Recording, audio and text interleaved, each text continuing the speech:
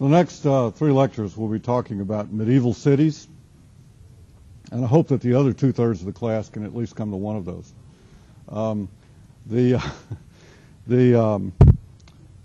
It's very disappointing. The first two of these lectures deal with Europe for the purpose of continuity, because that is where the influence of Rome remained the strongest even after its decline. And then we will look at cities in Africa and Arabia, some of which were influenced by Rome, some parts of it influenced by Rome, some parts not.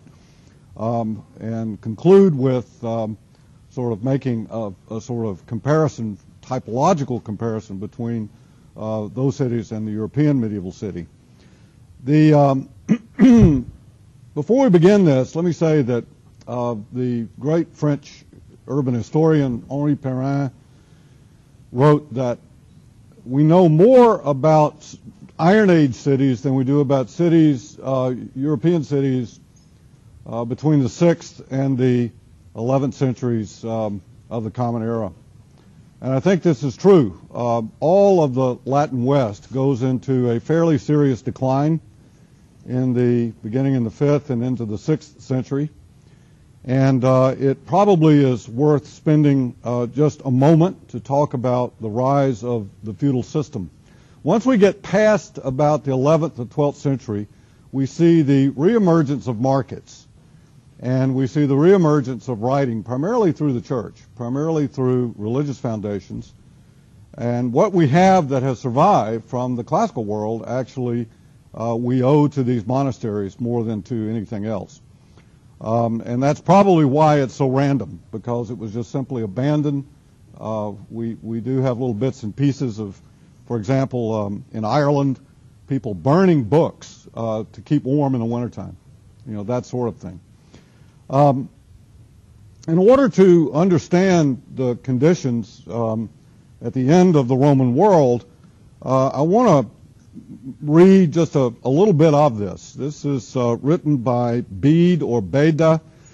The text was written in 710 of the Common Era, and he is living on the island of Lindisfarne in a monastery. Lindisfarne was in the north of England, just south of Scotland, south of Newcastle upon Tyne. Newcastle was actually a Roman foundation. Lindisfarne was not. But it was here that the old Roman province of Britannia took the full onslaught of the Norse invasions, of Vikings.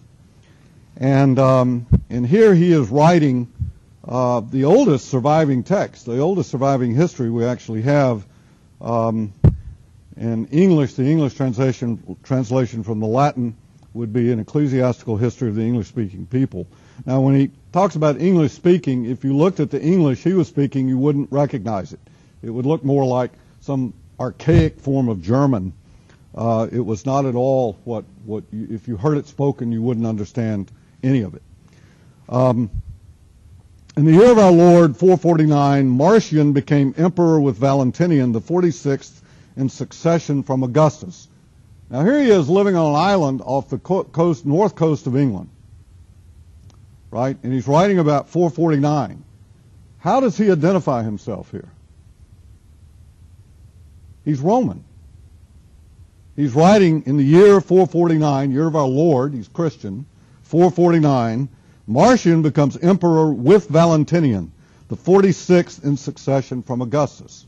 Now those, of course, are what we would call Byzantine emperors in what is now Istanbul. Nonetheless, that's who he identifies with. In his time, the Angles and the Saxons came to Britain at the invitation of King Vortigern in 3 long ships, and were granted lands in the eastern part of the island on condition that they protect the country. Nevertheless, their real intention was to subdue it. They engaged the enemy advancing from the north. That's the Norse, the Vikings. Having defeated them, sent back news of their success to their homeland, adding that the country was fertile, the Britons cowards, whereupon a larger fleet quickly came over with a great body of warriors, which, when joined to the original forces, constituted an invincible army. These also received from the Britons grants of land where they could settle among them on condition that they maintained peace and security of the island against all enemies in return for regular pay. Now, what's left out of this is that in order to defend against the Rhine, Rome had withdrawn the legions from the province of Britannia in the late 4th century. So they had been pretty much up there on their own, unprotected by an army, and thus these Norse invasions. I'll skip over the next part, but this description is fairly chilling. It says, "It was not long before such hordes of these alien peoples vied together to crowd into the island that the natives who had invited them began to live in terror. Then all of a sudden the Angles made an alliance with the Picts." The Picts are people who were living in today what we call Scotland, whom by this time they had driven some distance away and began to turn their arms against their allies. They began by demanding a greater supply of provisions, then threatened that unless larger supplies were provided by the local population, they would terminate their treaty and ravage the whole island. Nor were they slow to extinguish fires kindled by the pagans and proved to be God's just punishment for the sins of the nation. Clearly he sees this sort of Holocaust unfolding as being punishment for the wicked ways of those who had strayed actually from the teachings of Jesus. Even making comparison to the fires once kindled by the Chaldeans destroyed the walls and the buildings of Jerusalem. For as the just judge ordained, these heathen conquerors devastated the surrounding cities and countryside, extended the conflagration from the eastern to the western shores without opposition, and established a stranglehold over nearly all the doomed island. Public and private buildings were razed, priests slain at the altar, bishops and people alike, regardless of rank, destroyed with fire and sword, and none remained to bury those who had suffered such a cruel death. A few wretched survivors, captured in the hills, were butchered wholesale, and others, desperate with hunger, came out and surrendered to the enemy for food, although they were doomed to lifelong slavery, even if they escaped instant massacre. Some fled overseas in their misery. Others, clinging to their homeland, eked out a wretched and fearful existence among the mountains, forests, crags, and so forth, ever on the alert for danger. Now, what had happened here is that the old Roman state had fallen away. But if we are to understand in the face of this kind of invasion, what in fact remained of that sort of Roman world, I think it's necessary to go back and look at something I mentioned in the last lecture, the patron-client system. At its core of the Roman social system, a pater familias, literally the father of the family, would have a number of clients. A client was a loyal supporter of the family who was indebted to a patron. The better the list of clients, the higher the social standing of the family. This system dates to the earliest days of Rome and possibly even before. This system, known as clientela, was held together by three core Roman virtues, and it is impossible to overestimate the importance of these in the Roman world. The first is fides, or fidelity, that is loyalty. This held families together as well as the social order through this client system. You were faithful and true to your patron, and your patron was faithful and true to the client. This lay at the core of the Roman idea of a contract, and our idea of the inviolable nature of a contract comes from that, actually comes from Rome, encoded into law, and it was the underpinning of the concept of the rule of law. Pietas, piety, meaning the dedication to the state with honor, putting others before yourself.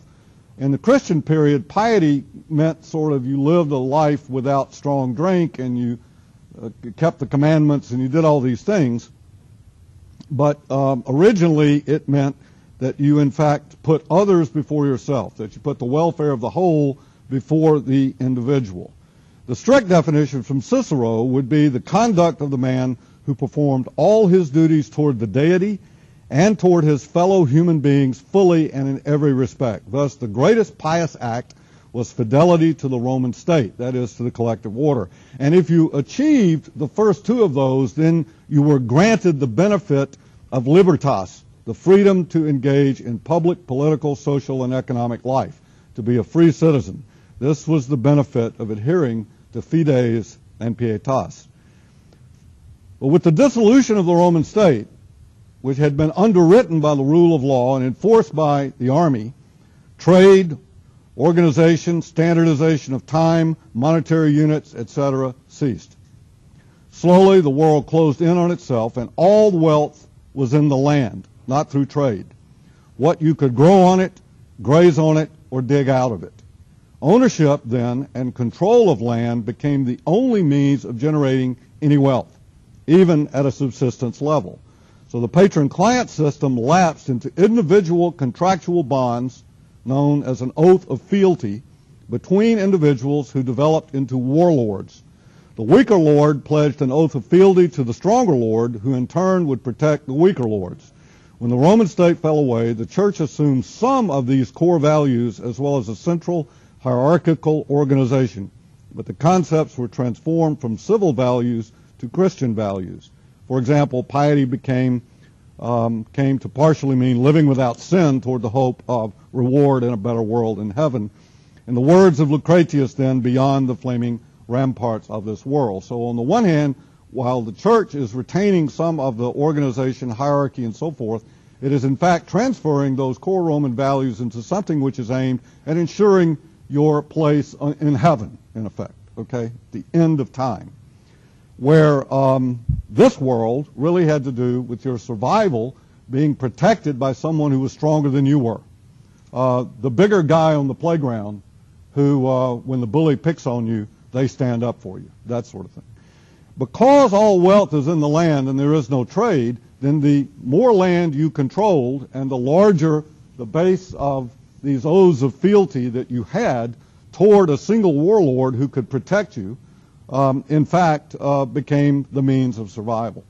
And so what we see is the complete collapse of the rule of law, and instead that which is armed and defensible, and cities undergo a profound transformation in which the sort of open nature of what we see in the Roman city, in fact, collapses back into something that looks a lot like a late Bronze Age city, like Mycenae. Protected core like an onion, walls, sometimes two of them, defensive agricultural territory around it. Now, as we move over time, in the 13th and 14th centuries, we begin to get the arrival of trade. The so-called Crusades, that is, this misbegotten notion that Christian Western Europe had of sort of somehow reclaiming, the Levant, reclaiming what was called the Holy Land from Islam, which was successful for about 100 years, created all kinds of chaos. But war does strange things. Sometimes long-term benefits can be derived from what is in fact an absolutely terrible thing, still not forgotten. And part of that had to do with the fact that these Franks, we're talking here in 1300, 1200, the Knights Templars, others, as we'll see, developed systems of banking, systems of credit. People were engaged with one another at a number of levels. A lot of people intermarried. And knowledge that had been split between this Christian North and this Muslim South in the Mediterranean was, even though it was in fragments, it was brought back together. We would not have Vitruvius today if it was not for those events, because Vitruvius, as Alberti tells us, was in fact in fragments. Okay? So these next two lectures will be primarily typological, following Morris, because in my view, the medieval world is one where cities, no matter how they started out, it's sort of like Ronald Reagan once said, if you've seen one redwood tree, you've seen them all. I think there's some truth to that about medieval cities in Europe. If you've seen one, you've seen them all. They all have the same components. They all have the same elements, and they tended to operate the same way. Now, the examples we will be looking at are not examples from the 8th, 9th, 10th centuries. They're examples because those cities, they're gone, basically. These are really examples that remained by, say, the 13th century, okay? There are 5 types in terms of origin of medieval cities in Europe. And the first of these is towns of Roman origin. Rome, for example, it shrank. It went away. The aqueducts were severed. But there were still about 50,000 people living there. They didn't have adequate water supply, so the center of the city shifted into the floodplain in an area known as the Campus Martius, or the Campus Marzio, the Field of Mars, which had in fact been originally, by the 2nd century of the Common Era, had actually been a sort of entertainment district with baths and temples and theaters and other kinds of things. Turin, Roxeter, Jerusalem, Aosta, York, Winchester, Paris, London, these cities did not disappear, but they underwent profound transformations during this medieval period. The second type was a burg, and this is usually contained, not always, but usually contained within the name. Strasbourg, Edinburgh, Fribourg, and so forth, these are contained within them this concept of the burg. Now, these could develop out of Roman towns, Strasbourg, Fribourg, or they could be developed around the seat of a warlord on a defensible site. Even a Roman villa, if it was in fact out in the countryside, a kind of working farm, could in fact be transformed into a burg, and in so doing, no remnant of the villa remained. We'll talk a little bit about villas later, but and their significance. But they began to develop defensive walls and so forth, and then eventually, and sometimes they were founded by the church. Durham is an example that we will see where you actually had the bishop who was. It was a walled, defensible military compound, as well as the seat of a bishop. Over time, enough consolidation in the feudal system developed so that faubourgs began to develop, often requiring defensive walls of their own. These contained market functions and sometimes the seat of a bishop or as a religious institution. Not all of them used the term burg. Chinon in France is an example. Loches, also in France, is an example of that. We'll see these later. Third is what Morris calls organic growth towns. You know that I am opposed to that notion. It is a misnomer. They were usually planned agricultural settlements intended to house agricultural workers. Land was owned by a wealthy overlord who provided protection. The term organic refers to the free-form, circumstantial nature of their development, their form, their growth by a process of accretion. They were not sort of, as I said, something growing in a petri dish or weeds in your lawn. They were not organic in that sense, right? But they take a form which does not have orthogonal geometry, does not have any sort of particular notion of being planned, any higher idea. It was simply to house people within a territory controlled by a powerful lord so that they could get to the fields, right? Get to the fields more easily. By the 13th century, when markets begin to redevelop and trade begins again, as more and more of this territory has been consolidated under this feudal economy, feudal alliances created enough political stability so that kings began the practice of establishing colonies. These were planned communities, and here we see orthogonal geometries. Here we see clear, even though they had all the components of a burg or the components of a medieval city of Roman origin, in fact, or even an organic town in some cases, they actually would often be clearly planned as a unit, like Olynthus in Greece was planned as a unit. We see these particularly in southern France, Spain, Switzerland, and Austria. And then finally, the fifth type, which is really a sort of 4A, I guess, or a 4B, is a type of planted town with associated military or defense functions. In other words, the king would go out into a territory that was sort of in a no man's land and establish a bastide. The bastide was a defensible outpost planned as a unit, confined mostly to England and southern France after 1300 of the Common Era. Montpazier is the example that we will look at. So let's just go through these in order. Towns of Roman origin. This is actually Silchester in Chester from Castrum, originally a Roman military camp that was ultimately converted into a Roman civitatis. This is Caleva, the Roman city of Caleva, now Silchester. You can see clearly the Roman pattern. And there you can see it from a balloon photograph or an aerial photograph after a lot of rain.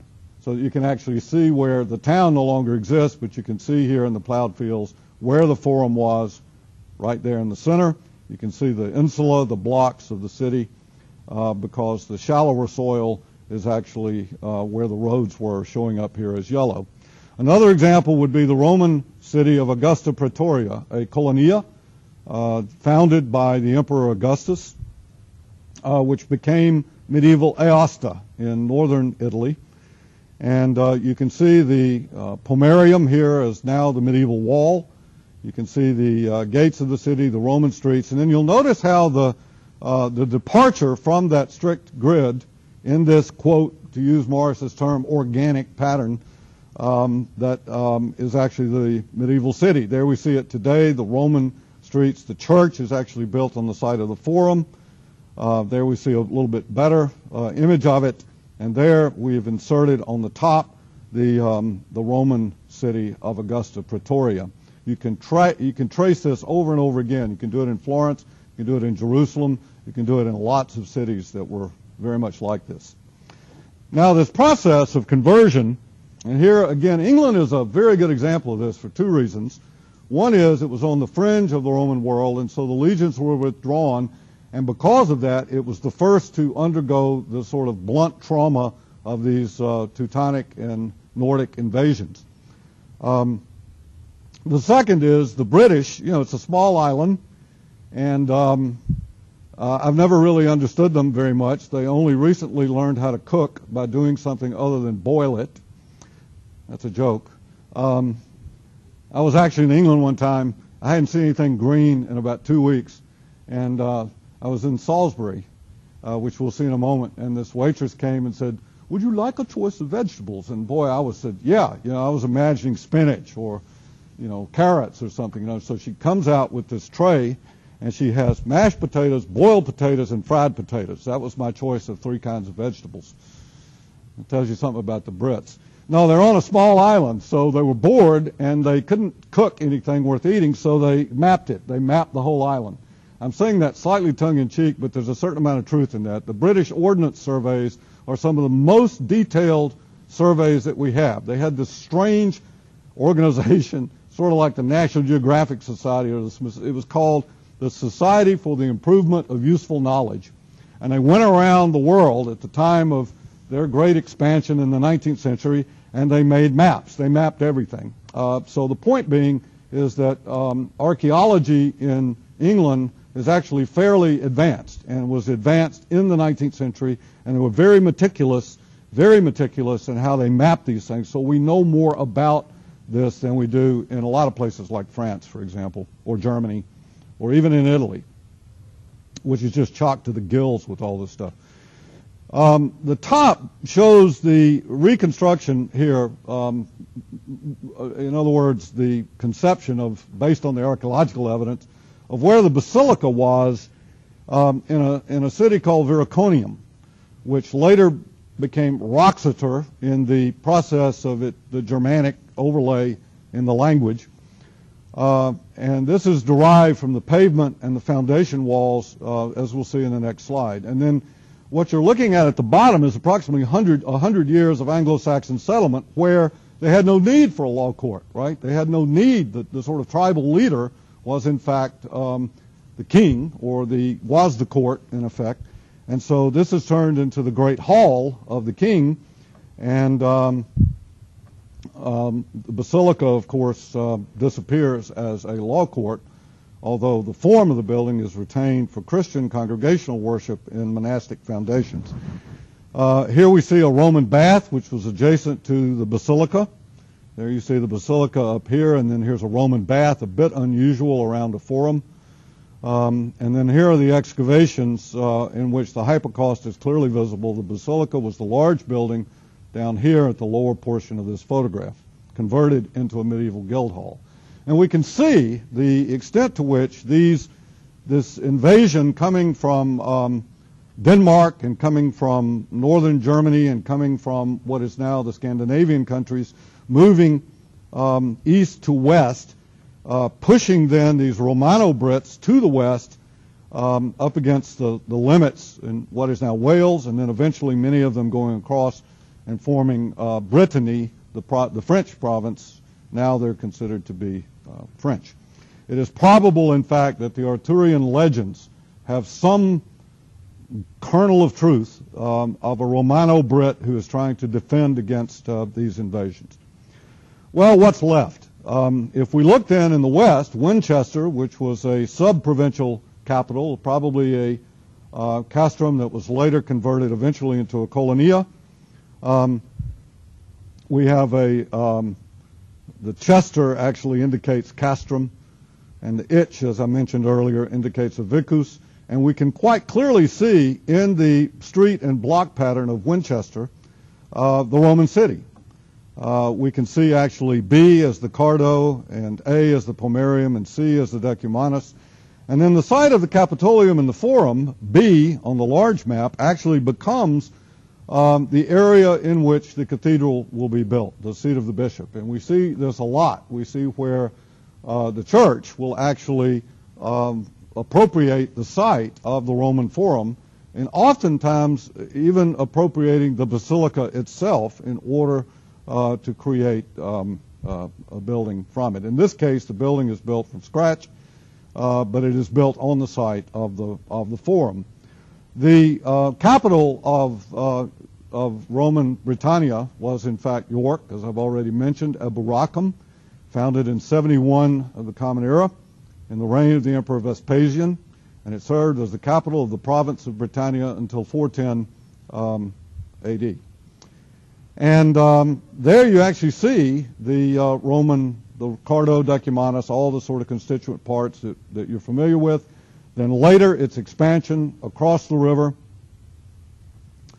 Later then, in the medieval period, after the withdrawal of the legions by 410, they had constructed a fortified settlement here on this hill. And there we see it today. That fortified settlement will become a castle. And then A and B is the site, in red, is the site of the Capitolium and the site of the Basilica, which lies underneath York Minster, underneath the church. Some of the streets, although they departed, very much like what we saw in Aosta, actually still exist. And there we see a reconstruction drawing, conjectural, of the Basilica at York, which was located right here on the south transept of the cathedral. The Roman sewers have been found and mapped. And then the wall, the Roman wall, the ancient Pomerium, has actually been reconstructed. It's interesting because people walk to work along this wall. And then here we're on Stone Street, in which we actually, Stonegate Street, and we see sidewalks. Roman streets had sidewalks. Medieval streets, as we'll see later in Paris, for example, do not have sidewalks. And it is the presence of the sidewalk in part that gives us away. It's more or less straight alignment. And if we compare Stonegate Street to the Decumanus Inferiore in Herculaneum, we see that, in fact, if we stripped away all of this sort of late medieval material, we would probably have this underneath it. This has occurred in the Suk Kanizait in Jerusalem, where Israeli archaeologists actually pulled away the facades of a few market buildings, not very much, an area from about here to the front door of this building, along the old Roman Cardo, in which it revealed these 4th century columns and facades running along this ancient Roman Cardo. The burg, other terms, borough, burg, burg, it comes from an old English Germanic term, bur, a dwelling or dwellings with a fortified enclosure. Some of these were occupied older, much older, such as Sarum, which was an Iron Age hill fort that actually had been occupied by the Romans and then was abandoned, and then reoccupied by the Romano Brits during this period of the 5th century, and then ultimately grew into the seat of a bishop and a town. Water was a problem here. It was up on a hill overlooking this easily defendable but overlooking Salisbury Plain. That's the view from up there.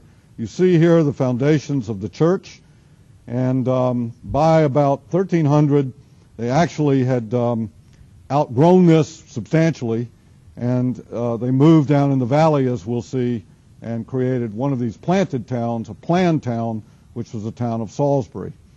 Here is the military part, which was actually the seat of the Lord, and then here is the seat of the bishop. Each of these were walled, and then everybody else is crammed into the interstitial space in between. Not very big. We're standing here in the center of the church, looking up at the castle, or the donjon, or the keep, the most inner sanctum, fortified sanctum of this burg.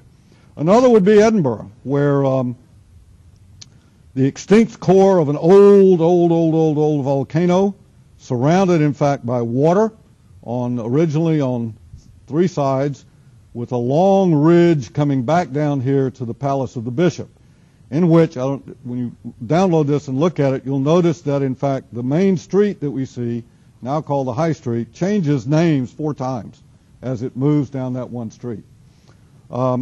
Atlanta has streets like that, but the names change for different reasons. It's because one street got started moving this way, and the other street got started moving that way, and when they met, the names, they just never got around to changing the names. But here, it's actually in part because each of these had a different function. So we have the Lawn Market, we have the Haymarket, we have the High Street, we have Canongate, and we have the Palace of the Holyrood, the Palace of the Bishop down here, and then here is the Palace of the Castle, the fortified home of the Kings of Scotland, fortified around this lock so that the only land approach was actually from one side. Later we'll see Edinburgh as it is transformed. You can imagine living here. Very tall buildings, very unstable, buildings collapsed, inadequate water, no sewage, no sewers. Disease was rampant, and you see that where the street widened, that is where, in fact, you get the market, that is where you get the church, that is where you get all the different things that were associated with the city. Everything else crammed in to these very narrow, dark alleys, which were filled with all kinds of disease. The example of Durham is interesting because it is an ecclesiastic. It is the seat of a bishop, but it was actually fortified very much like what we saw at Sarum. The pink part is the actual cathedral, and then which cathedral, by the way, is a title. It means the seat of a bishop. It's not a building type.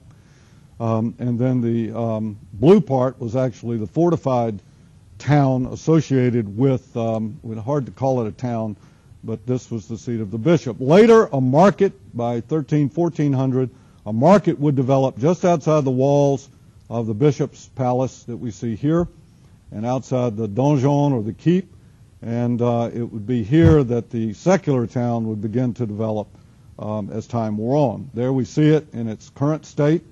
There is that fortified tower, the seat of the bishop. Here is the cathedral. We see it from another angle here, and then just outside the gate, the entrance to that, is where the market town developed. This is exactly like Chinon in France, exactly.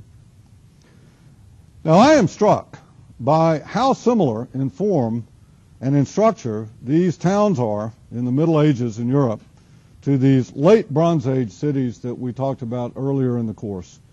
That is, you have a religious building, the seat of a king, walled, fortified as an inner city, a kind of major approach road to that, a wall around that, a cistern in the back here that could, in time of attack, actually provide water supply, so that if we diagram that like an onion, you're protecting the core, and then it's sort of radiating out from that. The third category of Morris's organic growth towns, this is when a feudal lord had controlled enough territory so that you didn't have to worry about attack every day.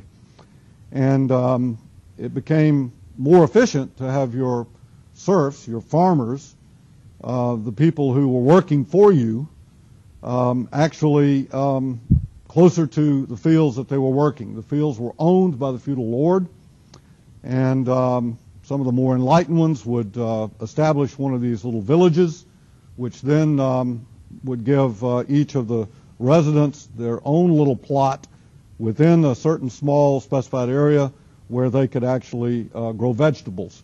If they had a cow, you could then keep that cow here in the common land, but everything else outside the town was owned by the feudal lord. In the summer of 1985, I was at Cambridge University, and it rained every day for 3 weeks. I lost 20 pounds. If you ever really want to go on a diet, just move to rural England for 3 or 4 months, and you will immediately lose 20 or 30 pounds because the food is inedible.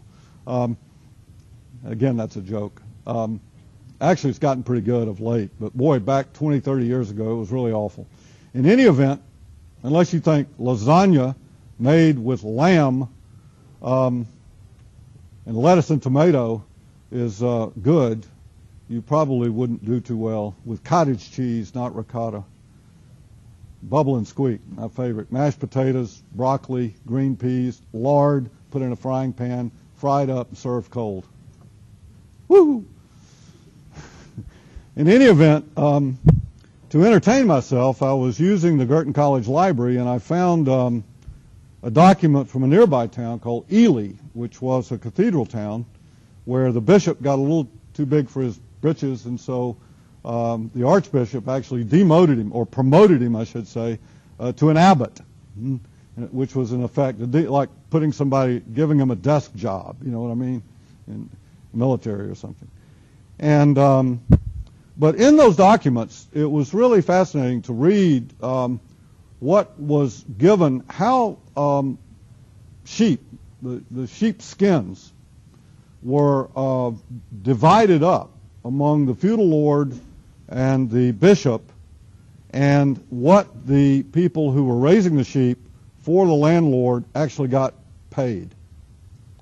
It was a 3-day journey to deliver these skins.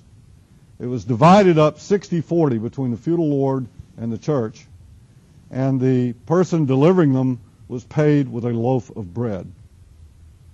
Okay, pretty interesting. So here, this was fairly enlightened. You got your own little place to grow vegetables, and then you got, if you had a cow, or maybe you shared a cow, you actually grazed it here with a stockman who actually would take care of the cow, and then you worked the fields, and in return, so you're a tenant farmer in effect. Okay. An example of one of these would be Appleton Le Moors in Yorkshire. Sometimes these would develop into a burg, and here we actually see one of these organic towns. This is just a generic diagram from Morris, but we see one of these towns that then is actually the church and the castle are actually built outside of it as opposed to in the center of it. And then here we have an example of Warkworth in Northumbria, which was founded as a religious establishment in the 8th century up at the top, but ultimately this became the seat of a feudal lord. There we see the actual castle down here at the end, and then this town that sort of developed in between. And finally, the planted town, such as Salisbury, which was actually a colony of Old Sarum, the burg that was the old Iron Age hill fort, going back to pre-Roman period, which was then occupied by the Romano-Brits. This burg developed, this walled, defensive place. Eventually, they came down in the valley and they constructed New Sarum, which we know of as Salisbury. The Bury is from Burg. Founded in 1219. Construction began in 1220, and it was divided into 2 parts, an ecclesiastical section, like Durham, an ecclesiastical section built around the church, and the market town north of the religious precinct known as a see.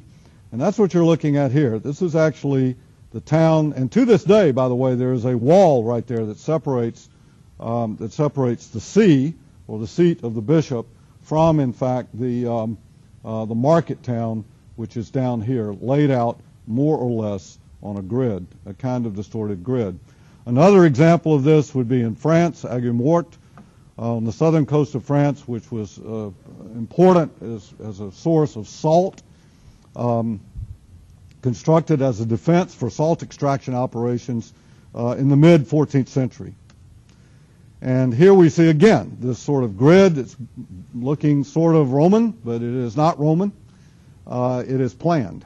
And but we have these blocks, this grid structure, and then the space that we see here. Usually the widest street at the base of the wall, like right there. You see that right there? That was called a bulwark, and it would give us a term that is still in use, boulevard, a boulevard, okay? And it was the space for moving the troops at the base of the wall in time of attack. And finally, the Bastides, Montpazier is the best example. As I said, most of these were confined to southern France, some in England. Of course, France was not a country, nor England a country in the way that it is today. In fact, the Queen of England was from Bordeaux, and she was married to a man who was from Chinon. They spoke French. The King of France was really the King of Orleans, and it was not, these countries do not solidify into their modern sort of terms until fairly late. This is Montpazier, and you can see that it's organized into regular insula of individual house plots. There is a sort of planned arcaded market structure that we see around here adjacent to the church because the market was under the control of the church initially. Eventually, that control, the market will become independent as the strength of the guilds begin to develop or redevelop, and they will wrest the authority away from the traditional form of authority, away from the king, away from the church. There's a figure ground of it that we see as it was planned to be built, and then how it actually got built, and then as it is today. It's now a very popular place for people with a reasonable amount of money to retire to. And if you go to Google Earth, you will notice an inordinate number of swimming pools in the suburbs of Montpazier. It's quite picturesque today, but we can imagine that at the time that it was built, it would not, in fact, have been a very pleasant place to live. The market building, very old, very narrow streets. Notice that there are no facades. The buildings have no facades. The facade is really something which only emerges with the reemergence of the market. You were sort of in an interior world, in effect. Public space was actually associated either with the market or with the world to come, the church. Finally, example of Monteregione, which was built by the city of Siena, by the commune of Siena, as a type of bastide. Oh, come on. A type of bastide to control agricultural territory, both to house the workers for the commune of Siena, more on that later, but also to defend against invaders, against Pisa, against the Florentines, against these other cities that would emerge as city-states that wanted control of that land. Are there any questions? Yes. The towns that are larger, they also have that same ritual. Well, yeah, they were all Roman towns. They were towns that were abandoned and then, or not abandoned, but they were founded by Rome. So they went through all the same founding rituals that any of those towns, thousands of them. And yeah, you can see all the component parts perfectly. I failed to mention something very important. There will be, I'll put this on T-Square, but let me mention it now. There will be a study session next Tuesday for the test in the Architecture Auditorium. That's room 123 of the West Architecture Building. I wanted to do it on Wednesday. I'm out of town on Thursday. I wanted to do it on Wednesday, but there's a lecture, Gamble and Gamble. Mike and Leanne Gamble will be showing their work. And so I had to move it to Tuesday because it was the only time that the room was available. So I didn't want to schedule something against Mike's lecture. So we will do that on Tuesday and in the Architecture Auditorium at 6 p.m., 6 to 7 p.m., okay? And I will put a notice on T-Square for that. I've also uploaded the test from 2011